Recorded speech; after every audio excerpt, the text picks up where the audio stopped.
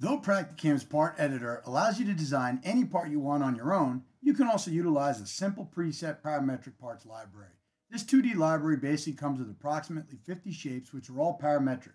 So all you need to do is select the part you want to use and then type in the parameters you want on the right. Each part will be adjusted in real time as you go and will update in the main screen and in the preview window at the top. The window is also capable of showing you the dimensioning. And of course, if you want, after you get the part set with the parameters you desire, you can also utilize the part editor tools to modify them even further. This makes building parts extremely fast to do.